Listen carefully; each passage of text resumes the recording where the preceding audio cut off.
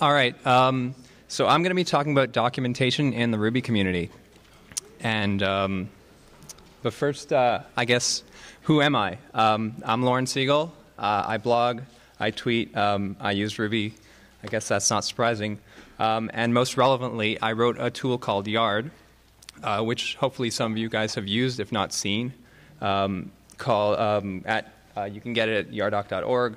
It's a Ruby documentation tool. And so why am I here? The truth is I don't actually want to talk about Yard today. And I'm now actually going to get into the technical details of how Yard works and stuff like that. So if you have questions about that, I'm around, and you can feel free to ask me about that. What I do want to talk about, though, is I want to talk about documentation in the Ruby community in general, and why we don't take this seriously. And what I want to get out of is hopefully maybe some of you guys will start taking documentation more seriously. So it's really not just about Yard. I don't care if you use Yard or RDoc or whatever tool you use. The point is I want people to start treating documentation as part of the development process rather than just something they do after. And so why? Documentation is important. The first reason it's important is obviously because your users can figure out what the hell you're doing. The second, there's an interesting side benefit to all of this, in that when you try to explain someone what your code does, it helps you realize that your code sucks, and it helps you actually think about your API and maybe make it a lot easier. And so I guess there are situations where people would design classes or methods. And when they start explaining them and documenting them, it takes them like 5 or 6 lines to explain it. And the rule is if you can't explain it easily, then really you should start questioning the design, and you should start questioning the implementation as well. The other thing I want to talk about is good documentation is hard to find these days. There's this little problem in the Ruby community that we like to avoid, in that our documentation is really not up to par, especially in the Ruby core and Ruby standard libraries. So this is the signal exception class, which is some exception class. And basically, if you look at the actual documentation, it's really just cut and paste from the superclass exception. And so we would know as Unix users what a signal exception is. But it's really not obvious to someone who's not a Unix user what this exception does. And so this kind of stuff makes me sad. And so here's another example of the DBM class, which I don't think many people even know about, but in fact is packaged with the Ruby standard library. And as you see up there in that empty box there, those are the methods for DBM.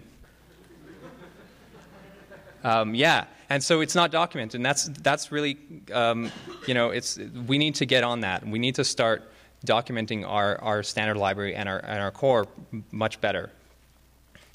The other thing I want to point out is that when you screw up documentation, you really screw up bad. And so this is an example of Rails, of a security vulnerability in Rails last year, in about June. Where you have the HTTP digest authentication, and basically, they told you if you return nil to the HTTP digest authentication, it won't let the user through. But in fact, it turned out that when you return nil to that block, it lets the user through. So they had all this code because not only was it documented that way, but they also had examples saying use this block of code in your code and it'll work. And that code let people through. And so this really is bad when you have these apps making into production code. And so they fixed the problem, but the real question is, what is their risk avoidance strategy in this case? What is their plan to make sure that this doesn't happen again? And so generally the consensus is, okay, well, we'll pay better attention to our documentation. Hopefully we'll review it better. But that's not really good enough, is it? And so Yard actually has some things that I'll talk about later that make this easier to detect and fix. So a quick show of hands. Who here writes libraries or frameworks that other people use? Okay, that's a fair number. Who here puts emphasis in the documentation when they write it? Okay, a smaller number of people. So what I found from my experience is that the number of people using Yard are relatively small. The number of people writing RDoc is a little bigger, but this doesn't say anything about the actual quality of the RDoc. And then there's Ruby. Wait, there's Ruby. And note, this is not to scale. This is purely from my own experience talking to people who write documentation, using code, reading documentation, and stuff like that. But the question is, why not? Why don't we do it? One thing I usually hear, not explicitly, of course, is people get this feeling that they don't have enough time. And so my answer to that is make time. And by the way, that blue is the same color as Jessica Alba's eyeshadow.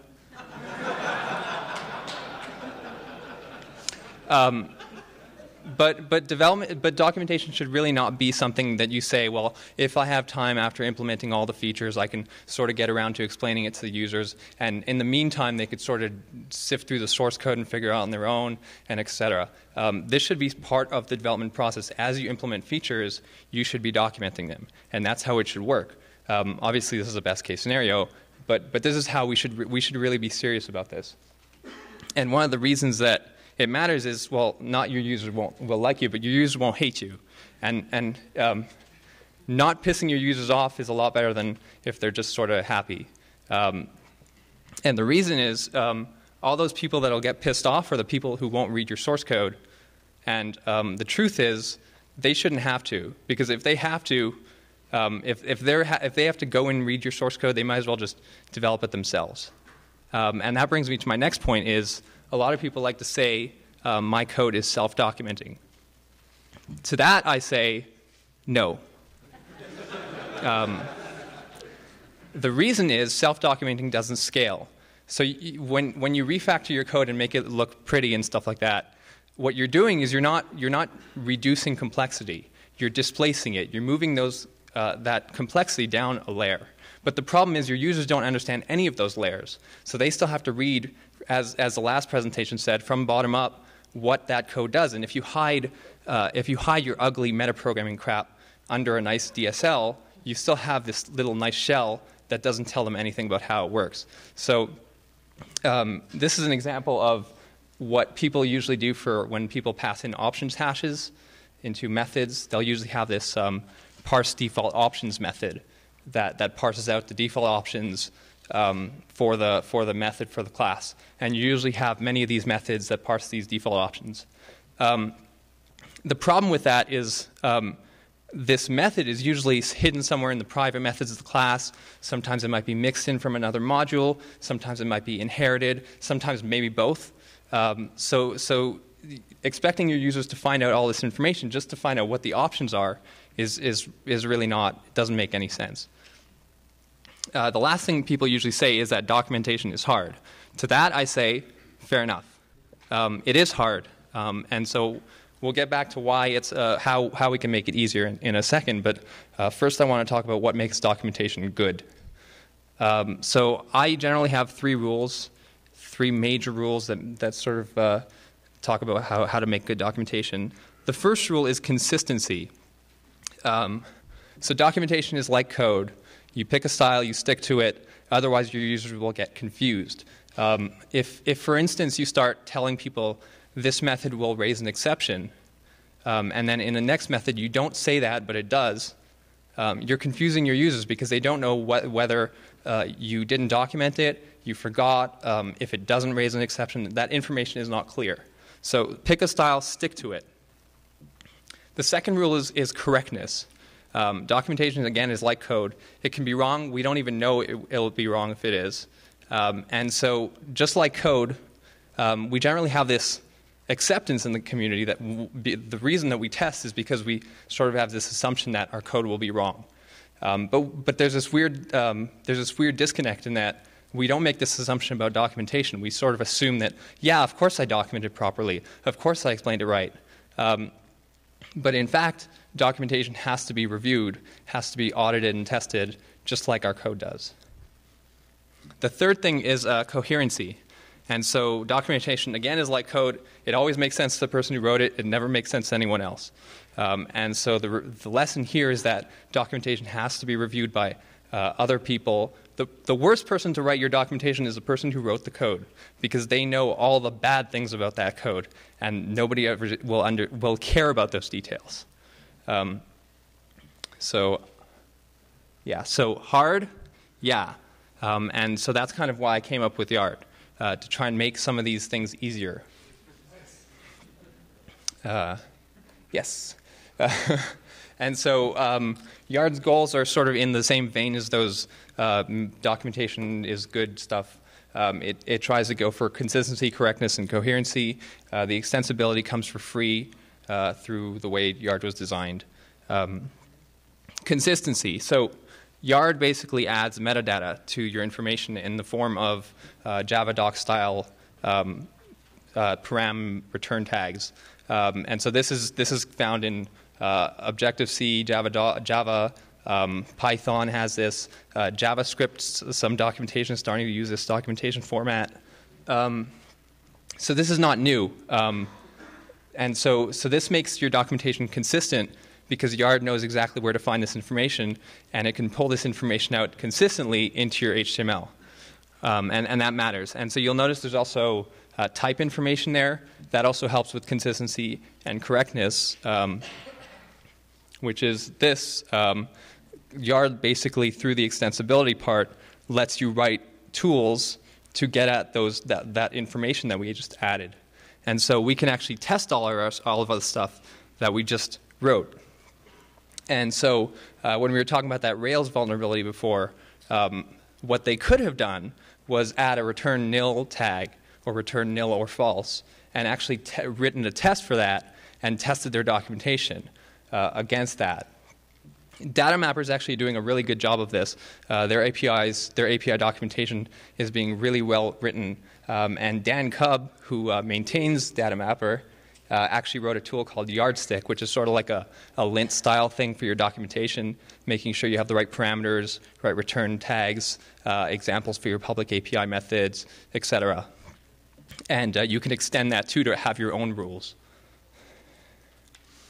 Coherency is mostly up to you, but basically, because basically coherency is up to how well you describe your method, of course. But Yard does try to make it easier for you to do this, and so it makes it easier by doing the templates in a very easy to read format.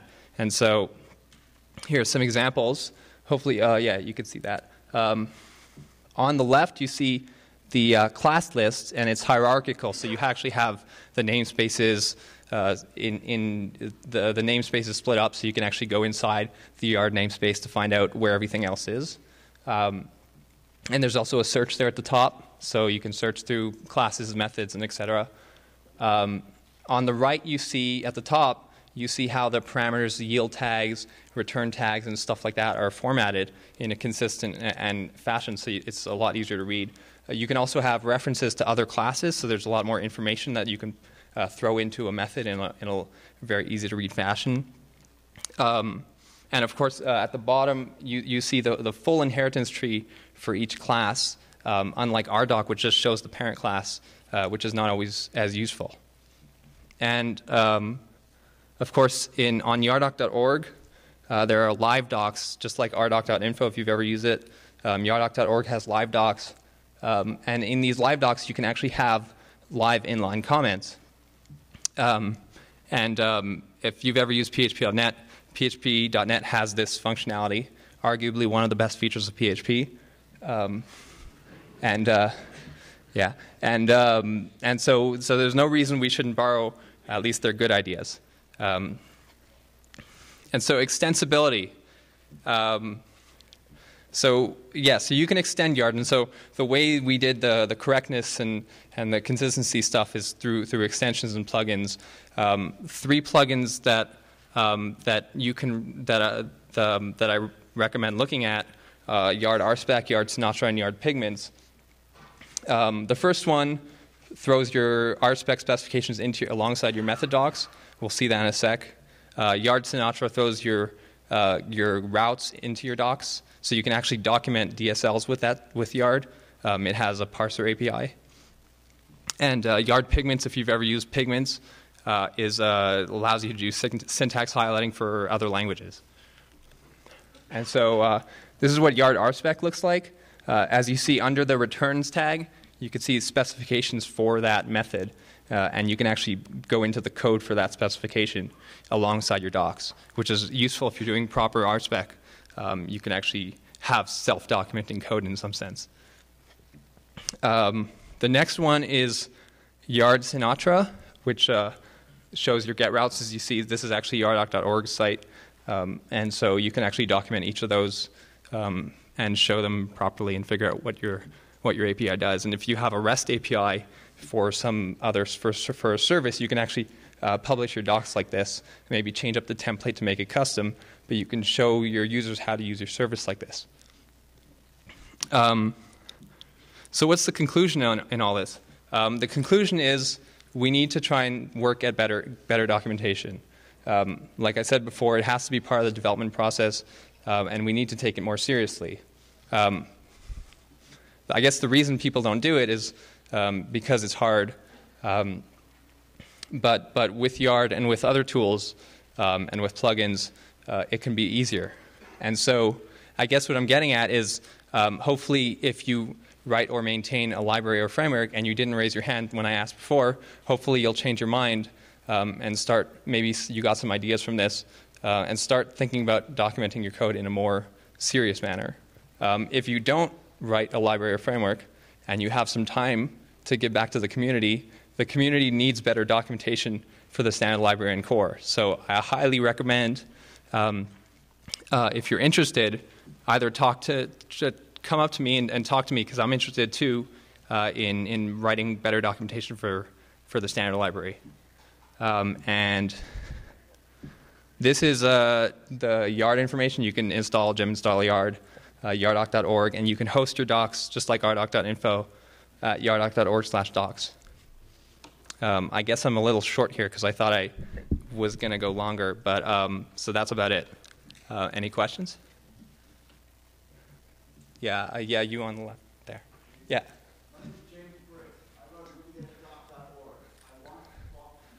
Okay, we'll talk later. All right, next. You on the other side of the aisle there. So, let me just get this straight.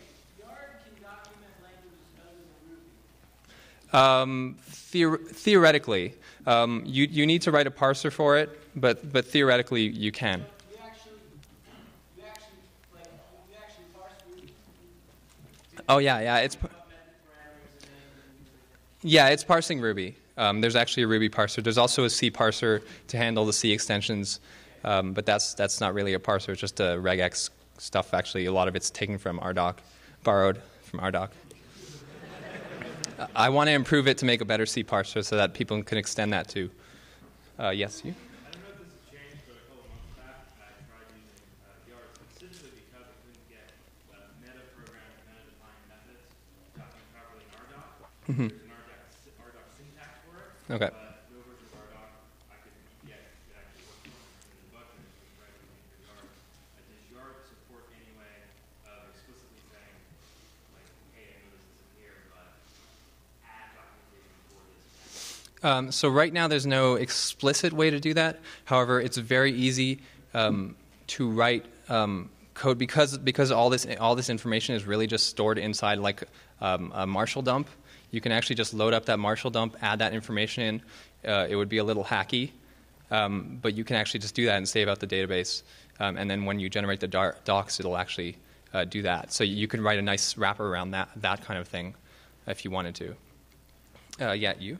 Real quick, I'm not picking on your project because none of these repository oriented give it your GitHub URL, edit full time, generate documentation sites do this right either. But if you try to document a repository via more, Okay. it gives you basically it gives you nothing basically. Like documentation because it doesn't drill down subdirectories and Okay, so right. So there's actually a way to do that. You have to have well, in your RDoc, you can actually do this with a .document file inside the directory. Yard supports the document file, but it also has a .yardops file, so you can specify options to pass into Yard when it runs on code inside that directory. So yeah, it has to be implemented. Yeah, that's kind of unfortunate. It has to be done like that. Maybe there could be a way to run Yard on a website while passing in parameters that you would control. Yeah, that's true. Yeah. You mentioned correctness of small examples of code in documentation for masters. So, for example, in Python, there is such thing as docstring embedded text. Right. Does Yard support? Yes. So there's actually I actually wrote a couple. I gave a couple talks back in Montreal, where I'm from, on Yard, and there's actually a little example I wrote in like 15 lines.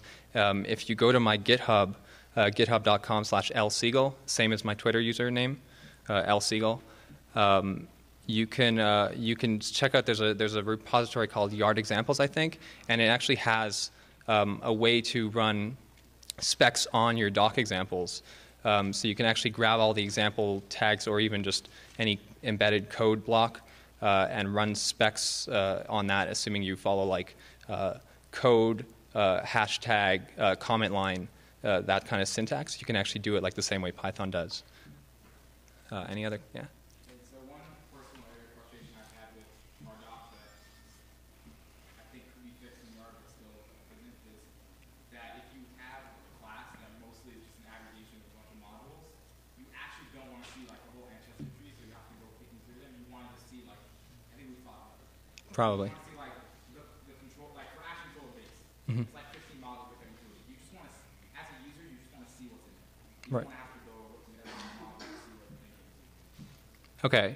Well, you can write a custom template. It wouldn't be too complicated to basically, if you were just wanting to get all the methods of that class, you would basically just do. So actually, maybe I have some time for a demo real quick.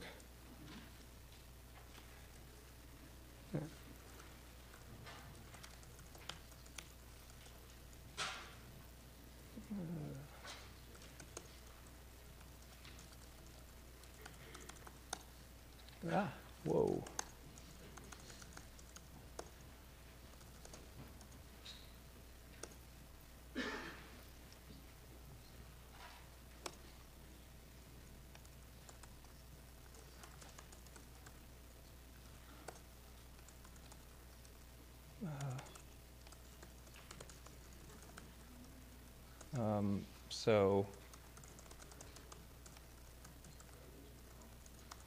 So that would be the doc string. And so you can actually get at all the meths that are included and inherited. And so if you could actually write your own template to basically, hold on.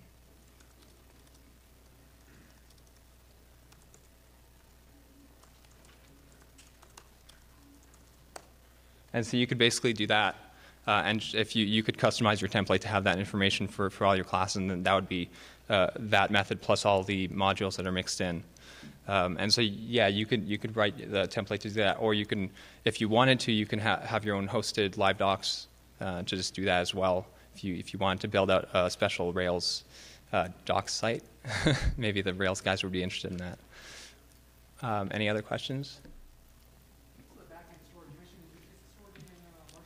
Yeah, it's a basic Marshall format. I was actually right now it's actually sort of like a set of Marshall formats like stored inside the directory. Each class has its own file for like optimization purposes. Yeah, it's basically just a Marshall dump. I was looking at ways so you could theoretically write adapters for like SQL, so you could port all that stuff out to SQL. You could also, if you didn't want to do that, you could actually just take the Marshall dump and do it after, sort of. You could grab the Marshall dump and just read out all the stuff and put it into SQL afterwards. But I was toying around with the idea of having different backends like SQL and stuff like that. But it makes it the design of the of the model is a little bit more complex. Any other questions? Nope. Oh, there's one over there. So like when you're in documentation and you look at the source, oftentimes you see it call another method. And so what I usually end up doing is chasing down like on one side the file system tree, and then on the other side the documentation tree, and they don't really map to each other. And so oftentimes, you'll view source, you'll chase down another method, and you'll spend most of your time just searching through lines of code, chasing method after method, trying to figure out what to do. Well,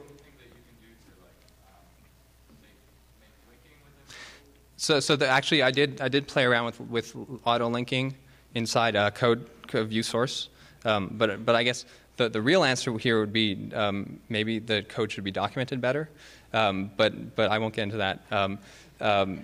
But you can in some cases auto link some methods. You can definitely auto link constants, which I actually have a branch of that does that. And so methods are a little harder because of dynamic dispatch.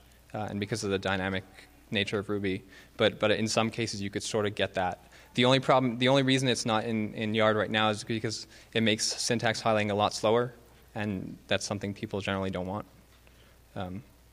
But yeah. Okay. So thanks all.